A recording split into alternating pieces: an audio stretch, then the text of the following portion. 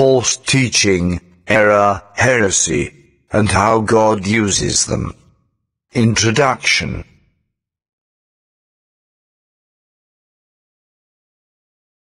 Why doesn't God seem to be angry with false preachers? Why doesn't He just remove them all? God says in His Word that He is testing us. He wants to see if we will turn to Him as our source of life. If we can't find Him, do we then turn to something else? It almost seems to me that God is saying, I want you to have the bounty of the life that can only come from me. And sooner or later you will see that anything else you go after is not the life I am offering, but is in fact death. Those things are falsehoods and delusions. There are plenty of other things we can go after. Things that are appealing and emotionally entertaining. People like them, especially if they come from those who appear to be anointed and authoritative. God doesn't remove the errors and delusions and stumbling blocks straight away. They are an important part of learning to recognize the other gods we turn to. The Bible says that it is inevitable that we will meet these pseudo-prophets and pseudo-teachers. But these truths seem to be a warning to us personally. It's important not to use pseudo-words ourselves. If we do, we can be a stumbling block to others.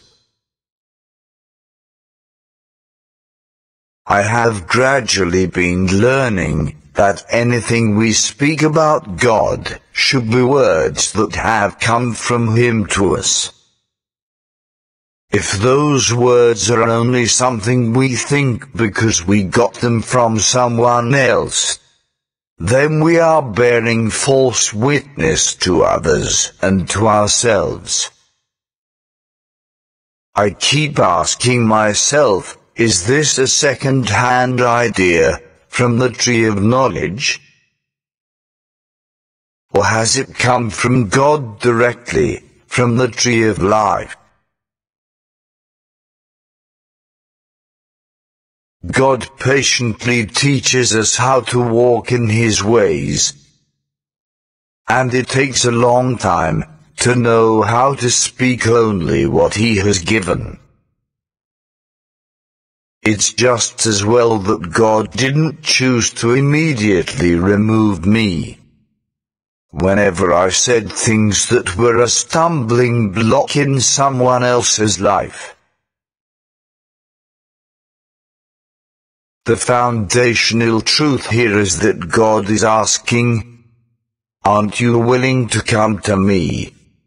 You have turned everywhere else, but here I am. I want to see if you will come to me, that you might have life.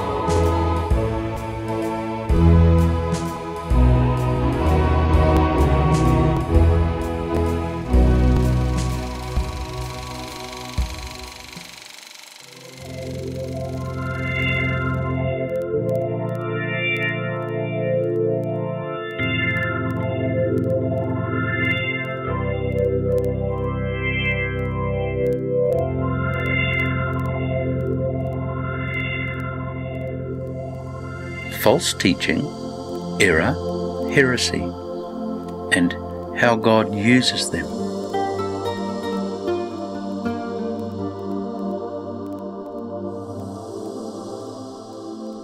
What is the basic premise of this presentation? False teachers are a test of our love for God. Will we turn to them, or will we turn back to God for our very source of life?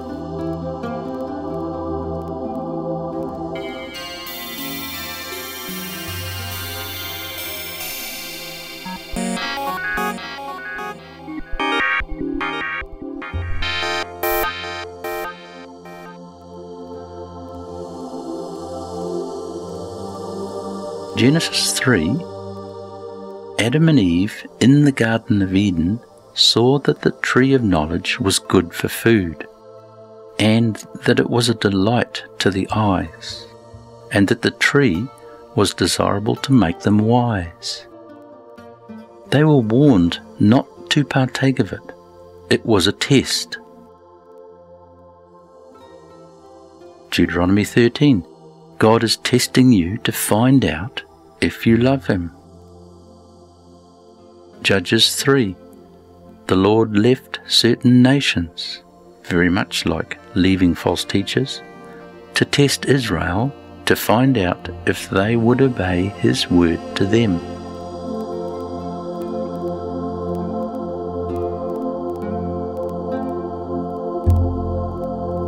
Part 1, when we are exposed to false teaching, God is testing and strengthening us. Chapter 1, God is allowing us to be exposed to falsehood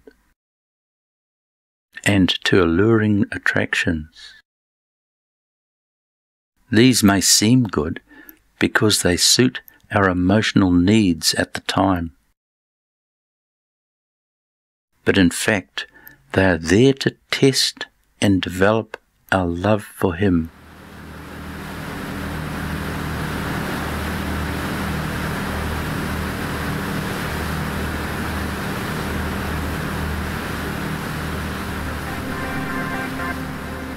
God tests us when we encounter the words of preachers. Deuteronomy 13. If a prophet or a dreamer of dreams arises among you and gives you a sign or a wonder, even if the sign or the wonder comes true, you are not to listen to the words of that prophet or that dreamer of dreams, for the Lord your God is testing you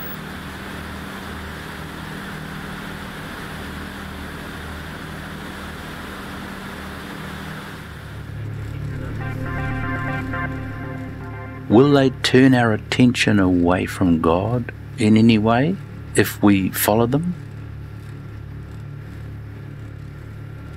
to find out if you love the Lord your God with all your heart and with all your soul.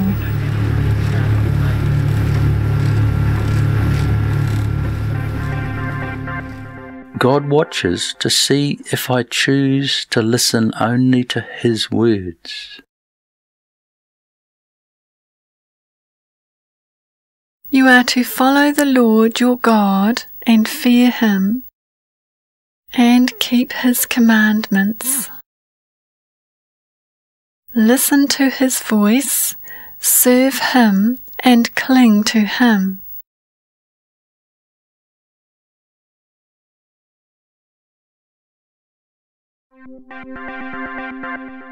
Listening to Him puts to death this seductive voice.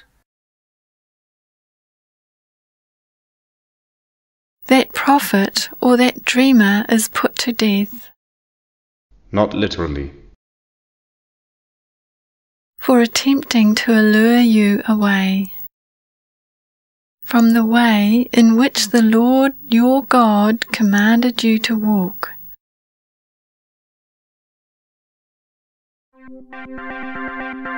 God leaves us exposed to certain things that we should recognize as wrong. Judges 2 and 3. They didn't cease from their own practices, nor from their stubborn way.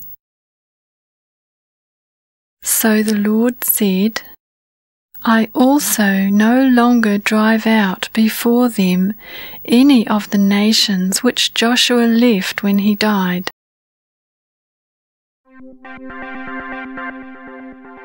It is to test if we go after them or follow only God.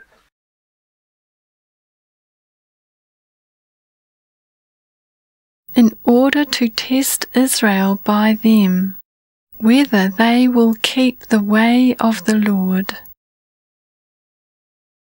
to walk in it as their fathers did, or not. So the Lord allowed those nations to remain, not driving them out quickly. He did not give them into the hand of Joshua. Now these are the nations which the Lord left to test Israel by them.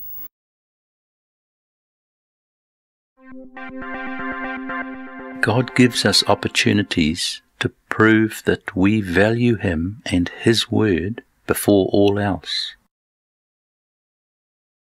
They were for testing Israel, to find out if they would obey the commandments of the Lord, which He had commanded their fathers through Moses.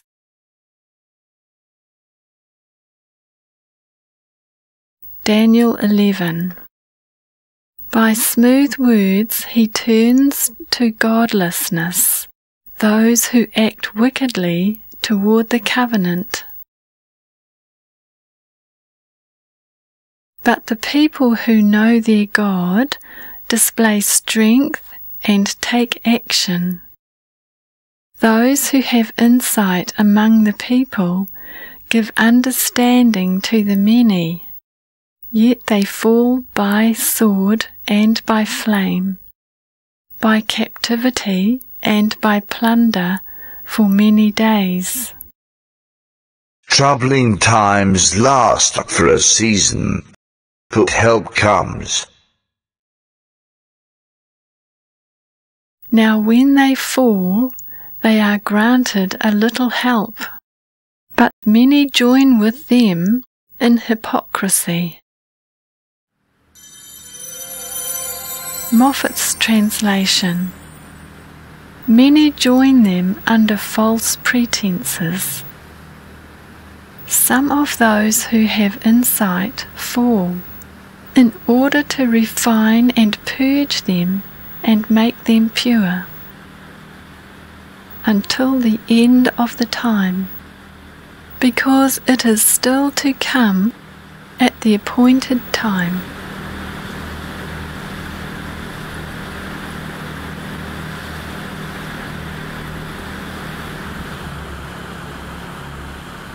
Psalms 119. I rejoice at your word, as one who finds great plunder. I hate and despise falsehood, but I love your law. Those who love your law have great peace, and nothing causes them to stumble.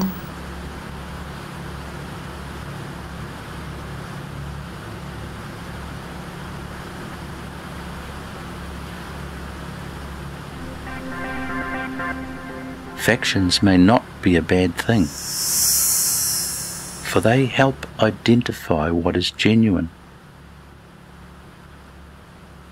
See more detail in Part 6. 1 Corinthians 11. It is necessary that there also be factions among you,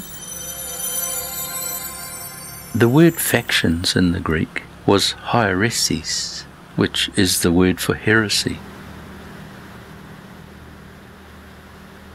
So that the genuine may be recognized among you.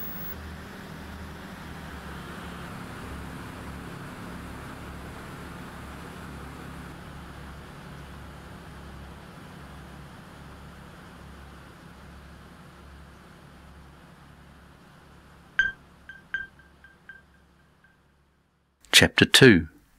Our final salvation is the outcome of the trials and proving of our faith.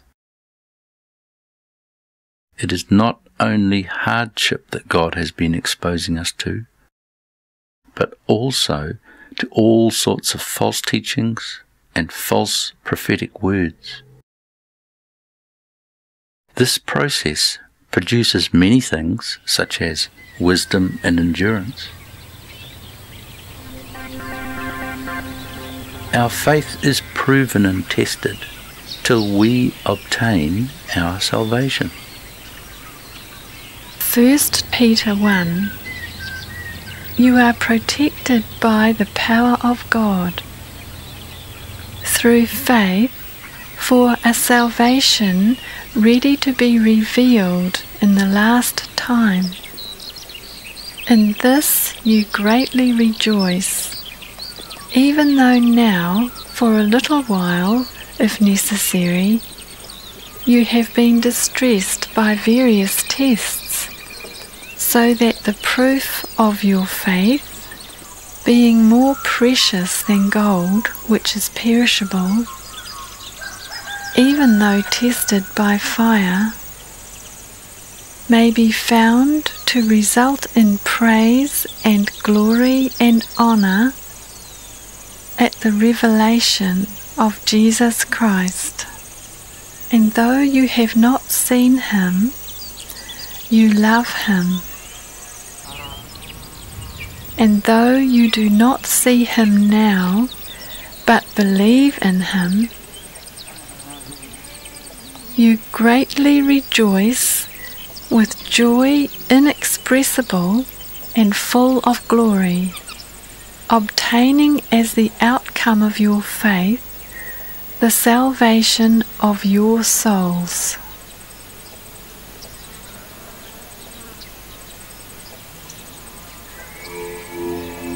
See link 1. Hijackers will be tolerated no longer.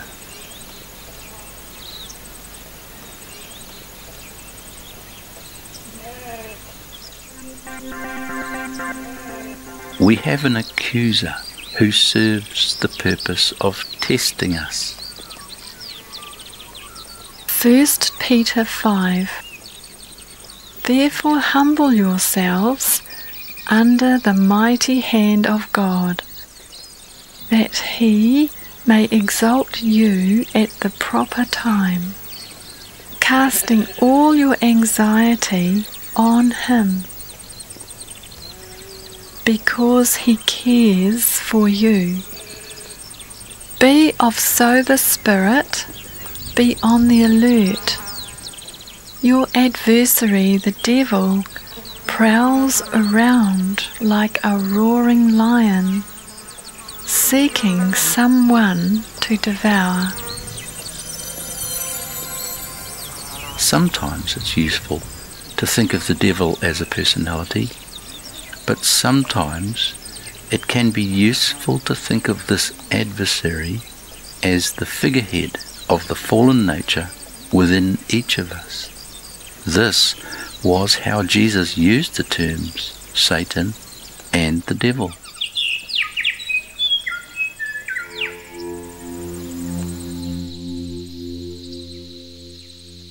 See link 2. Jesus used the metaphor the devil and Satan.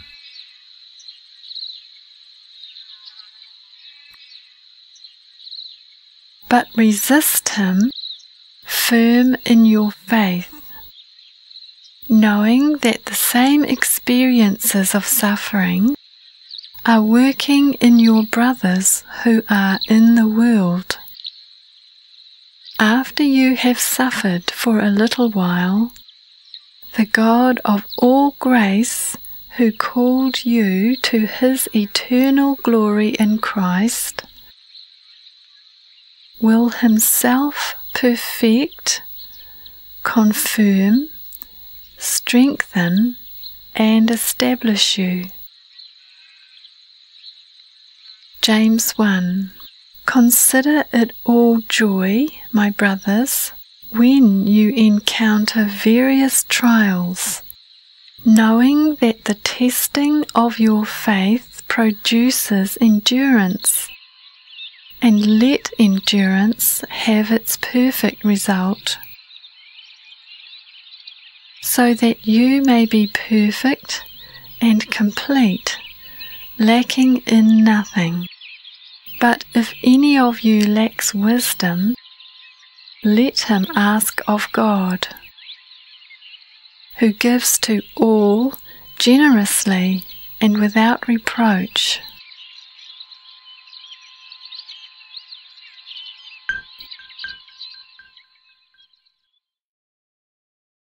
Chapter 3. Mankind has always shown a tendency towards idolatry in the form of false teaching. Is it perhaps that we begin to make things up, and that is how wrong doctrines begin to emerge? Is it sometimes because the person doing the teaching has lost their intimacy with God, as if they are no longer receiving fresh manna, and so they have to create something from the mind of man? See link 3, manna.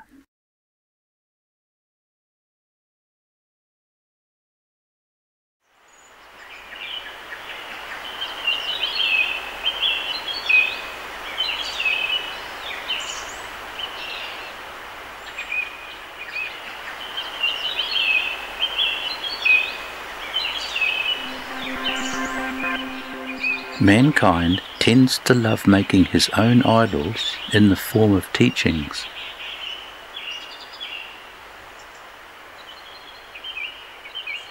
Jeremiah 5.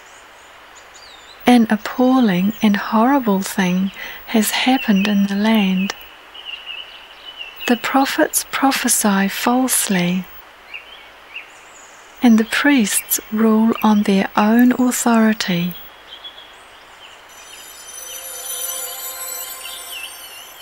Authority means hand, using one's own strength.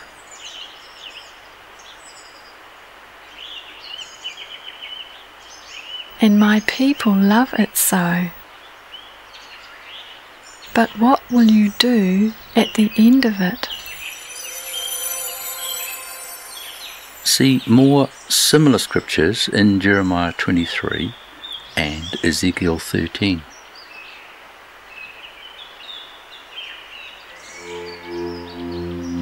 See link 4, Jeremiah 23 and Ezekiel 13, be wary of false prophets.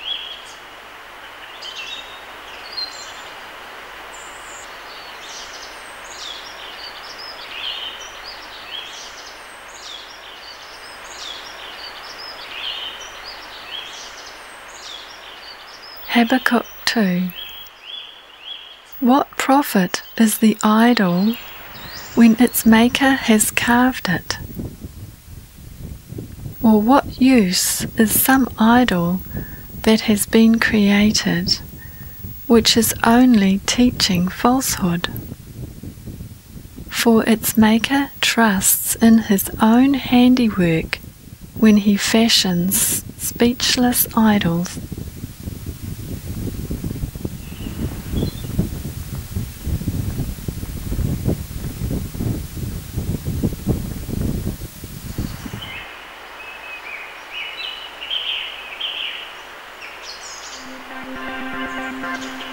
We admire them, set them up with all sorts of ritual and finery.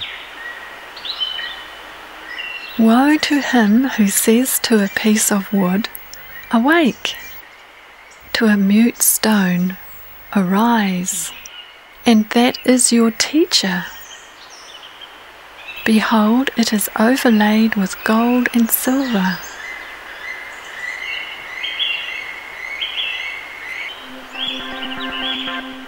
But they don't give us life, but rather falsehood. And there is no breath at all inside it.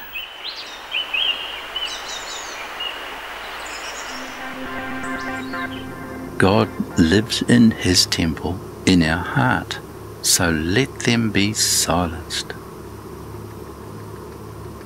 But the Lord is in His holy temple. Let all the earth be silent before Him.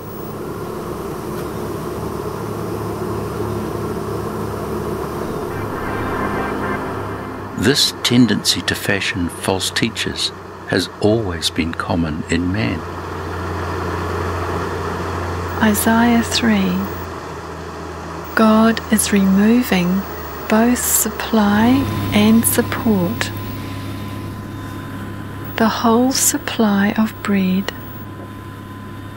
One lays hold of another in his father's house, saying, "You have a cloak, you are our ruler, and let these ruins be under your charge.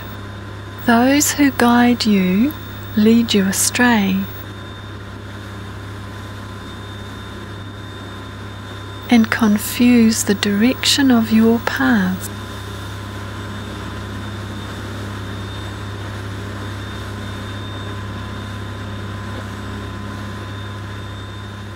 Jeremiah 10. Mankind is brutish and dull-hearted, devoid of knowledge. Every goldsmith is put to shame by the images he has formed. For what he pours out is lies and falsehood.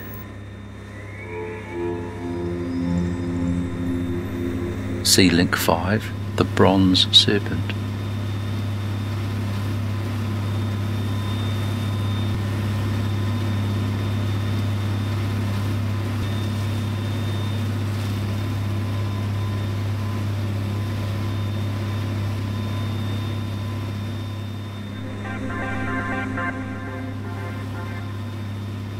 We should realize that they're only an empty vapor.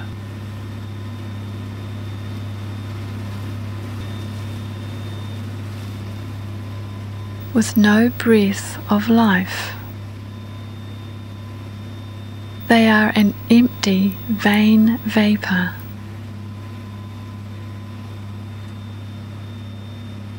An undertaking which is error and delusion.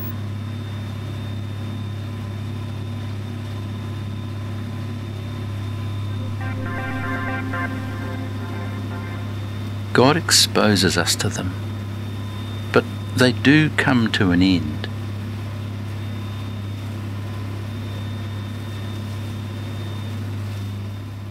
In the time of their punishment, they are exterminated.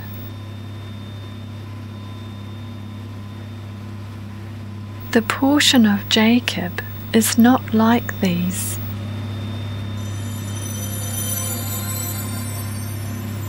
Jacob is used here as a metaphor, a word picture. One way this can be understood is that Jacob is the new creation in Christ. The new inner man is not exterminated. The old man and its error is.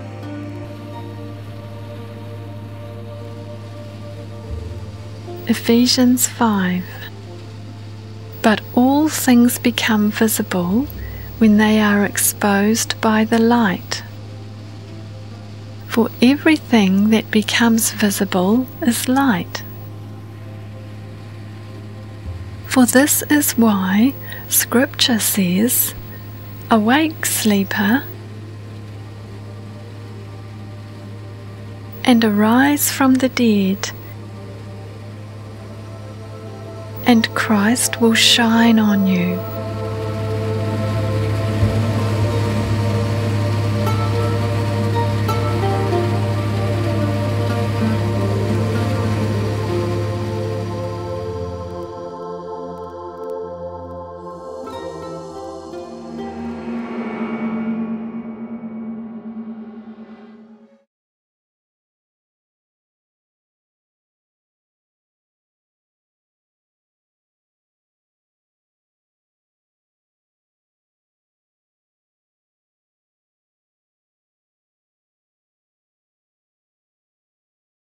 Link 1, hijackers tolerated no longer.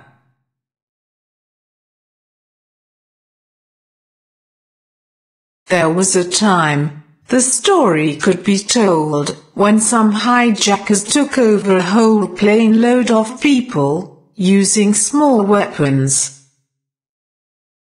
and managed to convince all the passengers that they were under their authority. This plane ended up part of a major disaster, causing much devastation and sorrow. The captured people hadn't known what lay ahead, and had simply submitted to this imposed authority. Then later, the people on another plane faced the same thing, and discovered what the hijackers were after, but this time they fought with them. They almost managed to overpower them, but it didn't quite work out, and the plane crashed. The result could have been victorious, but it seemed to end up in a similar disaster. But at last the time comes in our story, when a hijacker tries the same thing again, but gets overpowered by an alert attendant. This attendant receives injuries, but these are only minor, and the plane is saved. From early in life, there is a pattern. There will be many things that are going to benefit us, but there will also be many things that seem acceptable, but they hijack us, resulting in trouble. When this happens, we are uninformed as to what we could have done. Then comes some level of discovery about this hijacker being vulnerable. So we struggle with him, although we don't quite get it right. However, in time, we are forewarned, and have learned to be more attentive.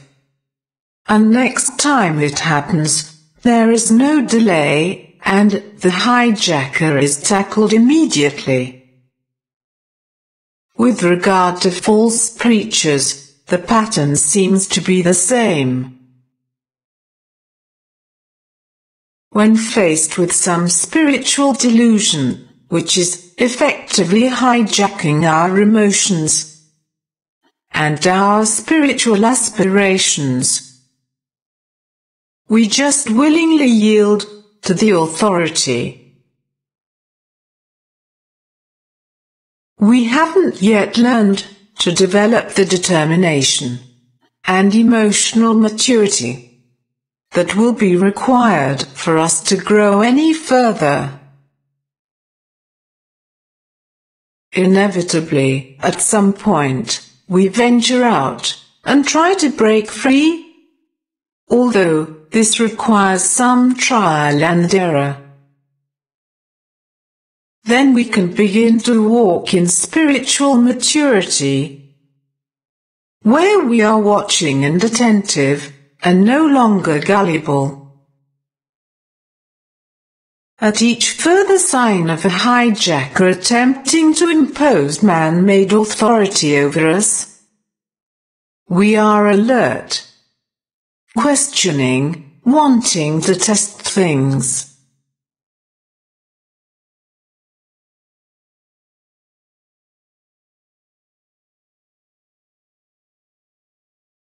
Link to the devil. The devil need not be a problem, this is simply the accuser. Now powerless, as we learn to overcome and endure. When the accuser comes against us, it is often in the form of friends. They speak and do what sounds good logic to them, but it is not right for us. For it wasn't birthed from God, but rather birthed from the old flesh self.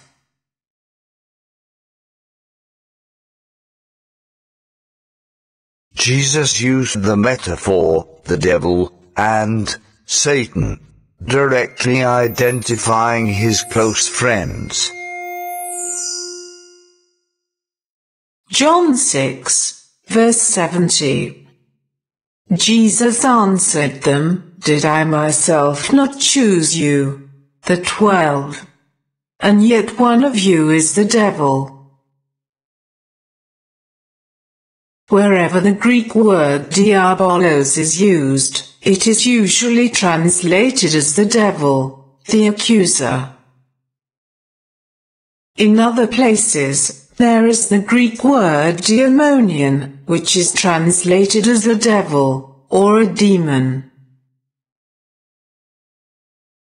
Matthew 16, verse 21.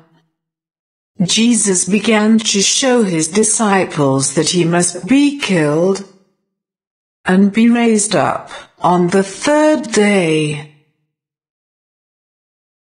Peter took him aside and began to rebuke him, saying, "God forbid it, Lord.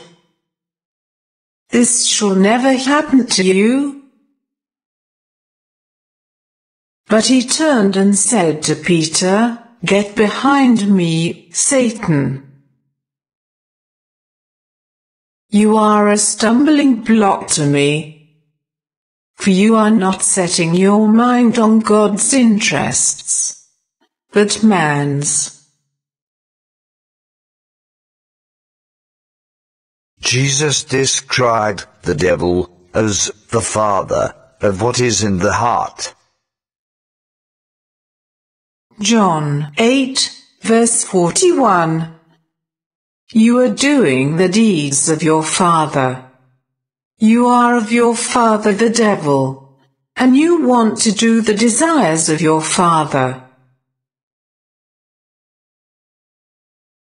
Jesus was tempted by the devil to choose glory and power rather than to die. Matthew 4, verse 8. Again, the devil took him to a very high mountain, and showed him all the kingdoms of the world, and their glory. And he said to him, "All these things I will give you, if you fall down and worship me." Then Jesus said to him, "Go, Satan. For it is written, you shall worship the Lord your God, and serve him only." This picture of the devil is exactly what Jesus must have been struggling with. After all, he was now recognized because of healing the sick and teaching with an anointing. But God was telling him to give it all up.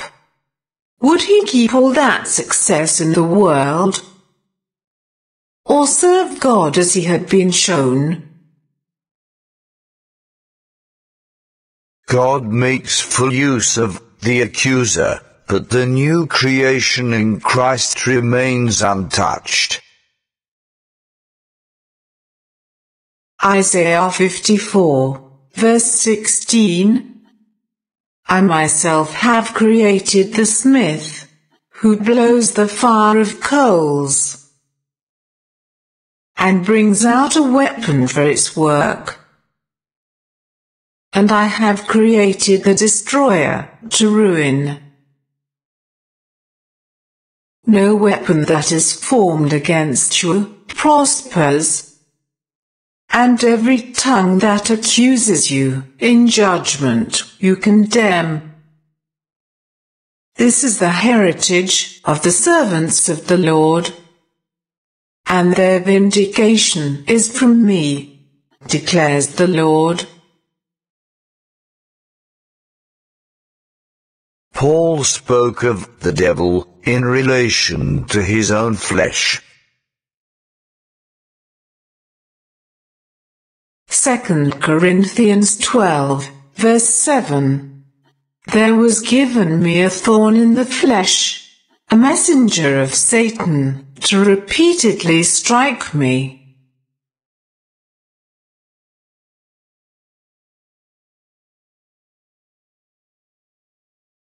Link 3. Manna.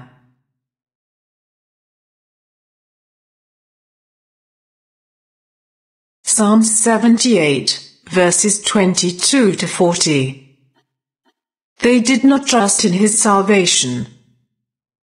Yet he commanded the clouds above, and opened the doors of heaven. He rained down manna upon them to eat, and gave them food from heaven. Man did eat the bread of angels. He sent them food in abundance. In spite of all this, they still sinned, and did not believe in his wonderful works. How often they rebelled against him in the wilderness, and grieved him in the desert. John 6, verse 31, Our fathers ate the manna in the wilderness. As it is written, He gave them bread out of heaven to eat. Revelation 2, verse 17. He who has an ear, let him hear what the Spirit says to the churches. I will give some of the hidden manna to him who overcomes. Exodus 16, verses 9 to 35. Then Moses said to Aaron, Say to all the congregation of the sons of Israel, Come near before the Lord, for he has heard your grumblings. It came about, as Aaron spoke to the whole congregation of the sons of Israel, that they looked toward the wilderness. And behold, the glory of the Lord appeared in the cloud. And the Lord spoke to Moses, saying, I have heard the grumblings of the sons of Israel. Speak to them, saying, At twilight you shall eat meat, and in the morning you shall be filled with bread. And you shall know that I am the Lord your God. So it came about, at evening, that the quails came up, and covered the camp. And in the morning, there was a layer of dew around the camp. When the layer of dew evaporated, on the surface of the wilderness, there was a fine flake-like thing, fine as the frost on the ground. When the sons of Israel saw it, they said to one another, What is it? For they did not know what it was. And Moses said to them, It is the bread which the Lord has given you to eat. This is what the Lord has commanded. Gather of it, every man, as much as he should eat. You shall take an omer apiece, according to the number of persons each of you has in his tent. The sons of Israel did so, and some gathered much and some little. When they measured it with an omer, he who had gathered much had no excess, and he who had gathered little had no lack. Every man gathered as much as he should eat. Moses said to them, Let no man leave any of it until morning. But they did not listen to Moses. And some left part of it until morning, and it bred worms and became foul. And Moses was angry with them. They gathered it morning by morning, every man as much as he should eat. But, when the sun grew hot, it would melt. Now on the 6th day, they gathered twice as much bread, 2 omers for each one. When all the leaders of the congregation came and told Moses, then he said to them, This is what the Lord meant, Tomorrow is a Sabbath observance, a holy Sabbath to the Lord. Bake what you will bake, and boil what you will boil. And all that is left over, put aside to be kept until morning. So they put it aside until morning, as Moses had ordered. And it did not become foul, nor was there any worm in it.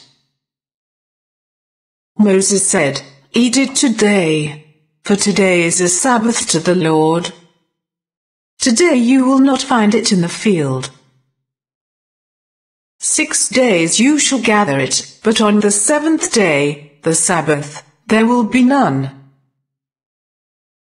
It came about on the 7th day, that some of the people went out to gather, but they found none.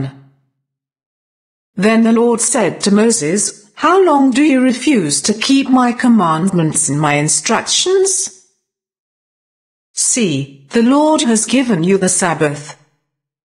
Therefore he gives you bread for 2 days on the 6th day. Remain every man in his place, let no man go out of his place, on the 7th day." So the people rested, on the 7th day. The house of Israel named it manna, and it was like coriander seed, white. And its taste was like wafers with honey. Then Moses said, "This is what the Lord has commanded. Let an omer full of it be kept throughout your generations, that they may see the bread that I fed you in the wilderness, when I brought you out of the land of Egypt."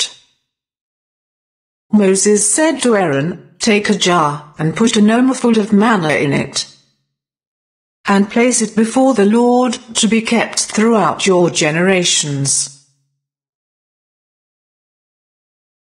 As the Lord commanded Moses, so Aaron placed it before the testimony, to be kept.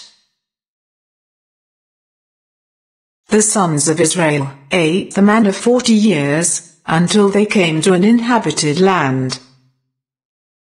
They ate the manna, until they came to the border of the land of Canaan.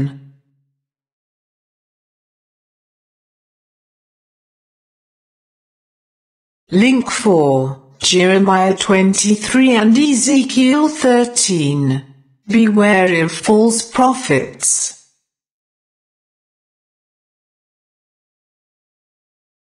Jeremiah 23, verses 9 to 32. As for the prophets, my heart is broken within me. For both prophet and priest are polluted.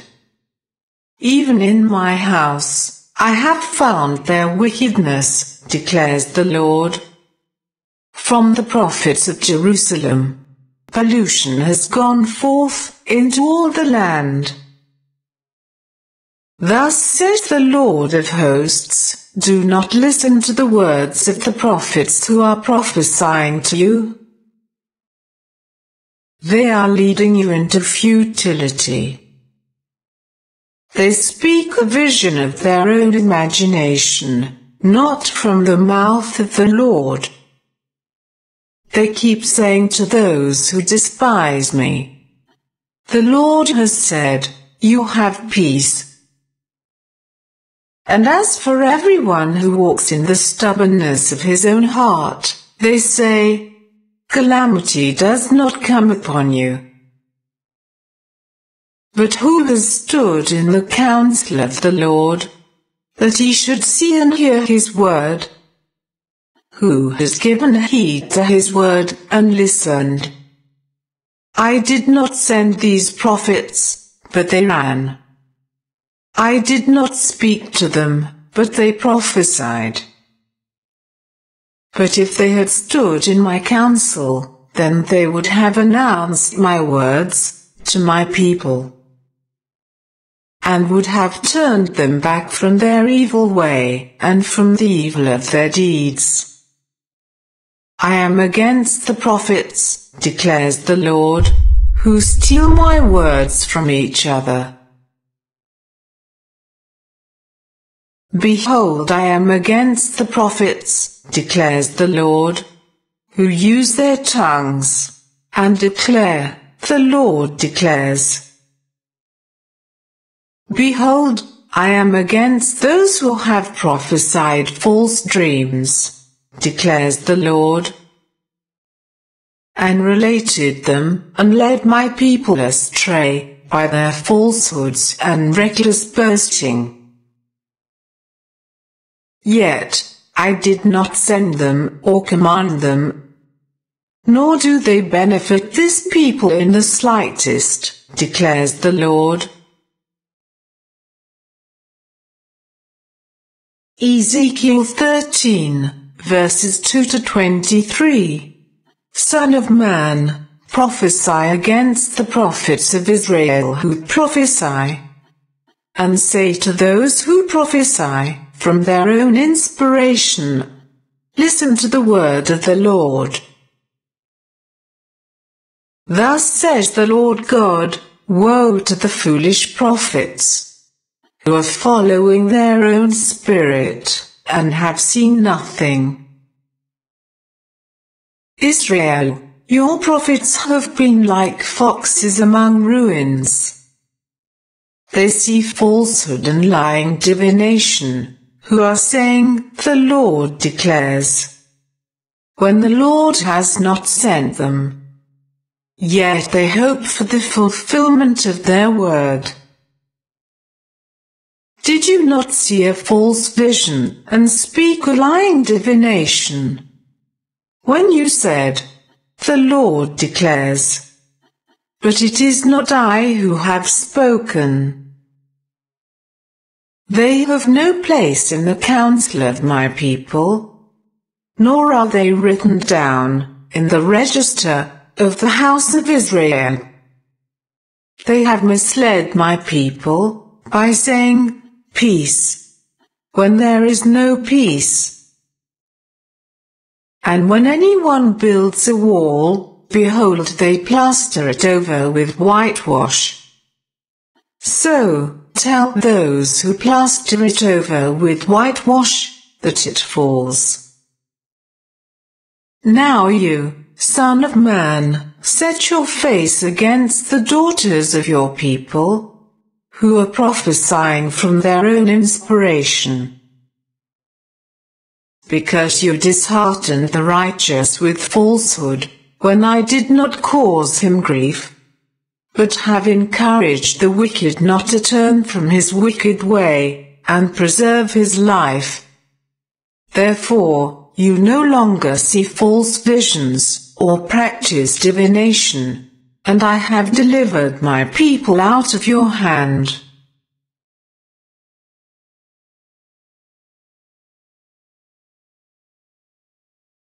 Link 5, the Bronze Serpent.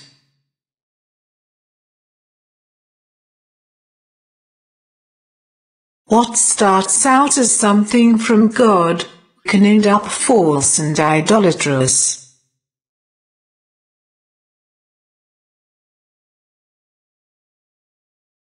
In this account in Scripture, God's people treated God and the things Moses said with unbelief and disobedience.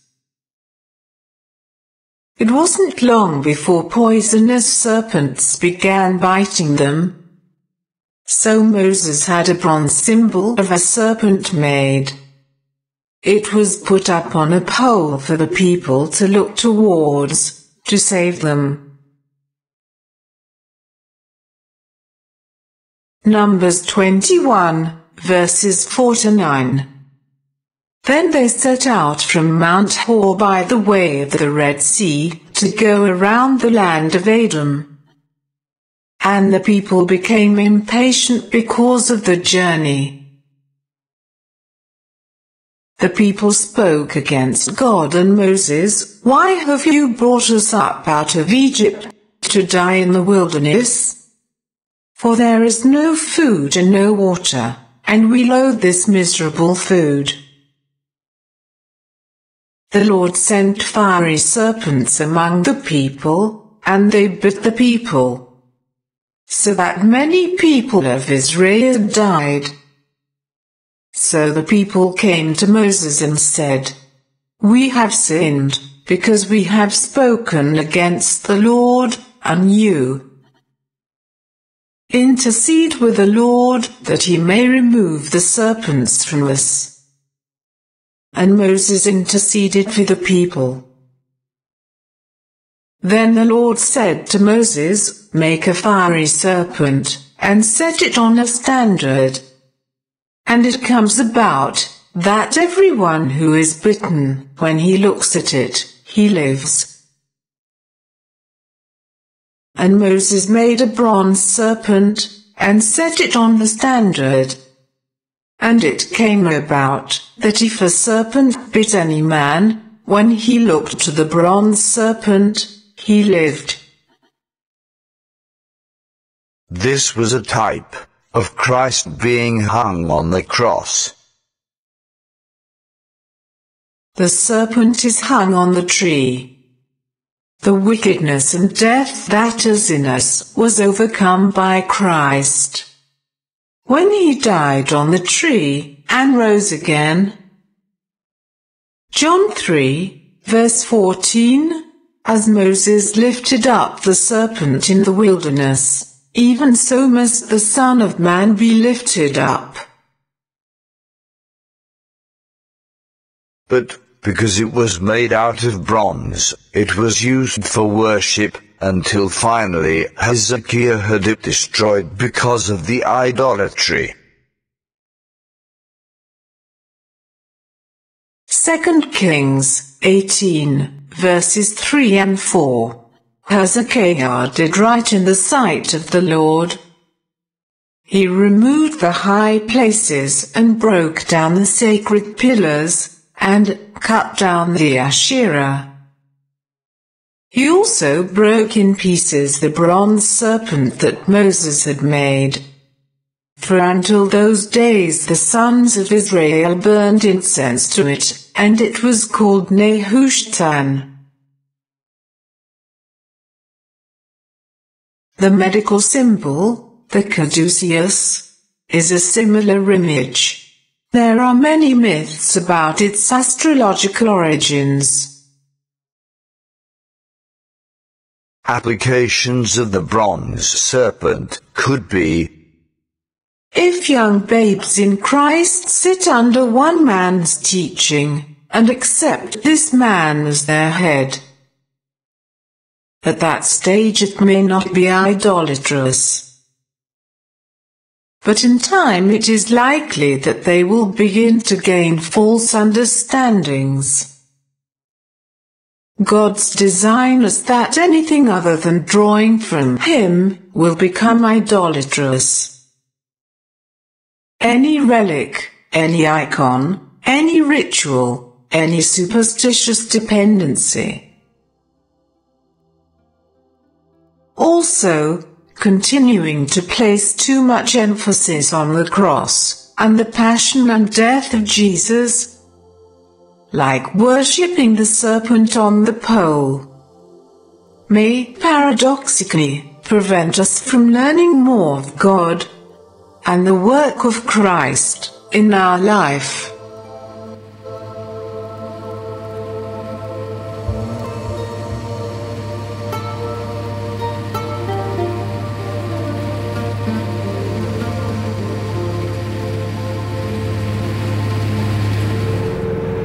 This was false teaching, error, and heresy, and how God uses them. Part 1.